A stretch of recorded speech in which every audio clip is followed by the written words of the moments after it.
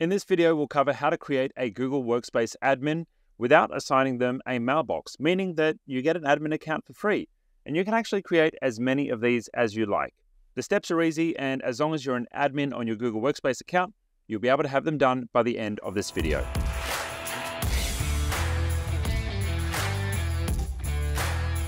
Creating an admin account that's not attached to the mailbox is useful for your business if you want to increase your security by separating the owner of a business logging into a super admin account from the actual super admin account. Or for example, if you want to share access to someone to help administer the account, but they're not necessarily an employee of your business, so they don't need an email address.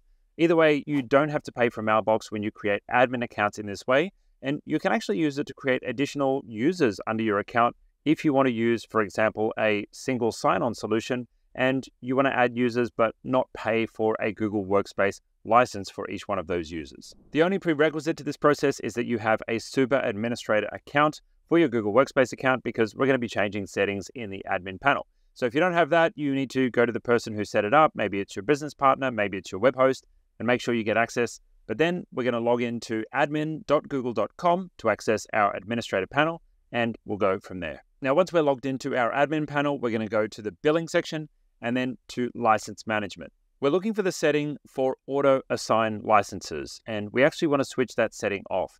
Now, this is on by default because, of course, anytime Google sees you setting up a new user, they're going to assume that you want to add a mailbox for the user. So that's the default option for you anytime you start a new Workspace account. Now, once we switch this off, anytime we go to create a new user account, presumably for an employee that's starting in your business, well, you'll need to remember to manually add a Google Workspace mailbox to their account from here forward. Now, after this process of creating the secondary free user, if you want to go back and switch this auto assign back on, that's fine. It won't mess with the new admin user that you've created, but it's good to know where this setting is so you know how to change this behavior. Next up, we need to switch on a feature called Cloud Identity. And Cloud Identity is effectively the Google Workspace identity solution, just without Mailbox and Calendar and Drive and everything else that comes attached to it.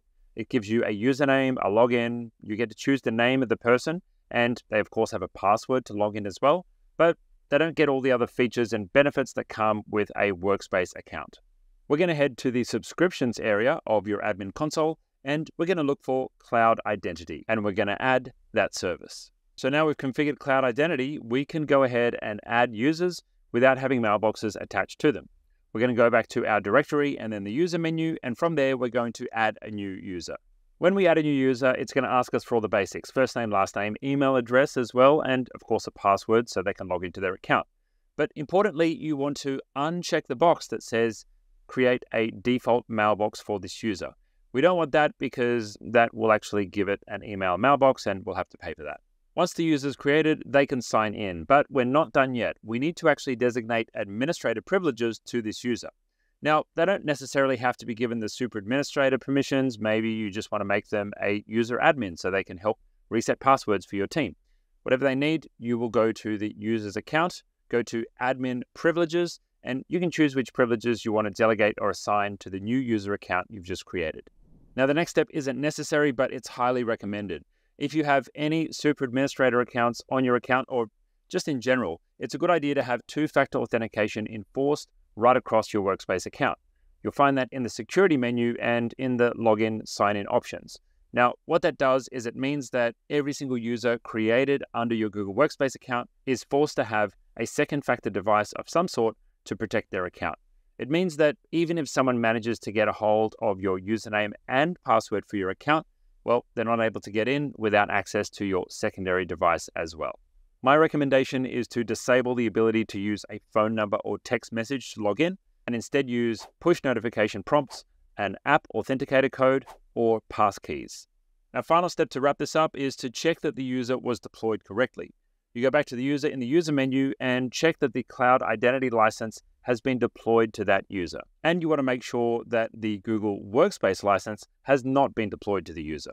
From there, you've got a new administrator account, able to access your Workspace account, but you're not going to pay for a mailbox on top. If you have questions, you can pop them down below this video. And if you thought this was useful, be sure to share it with a business owner you think this may help, or an IT administrator who's looking to get better with their security in Google Workspace.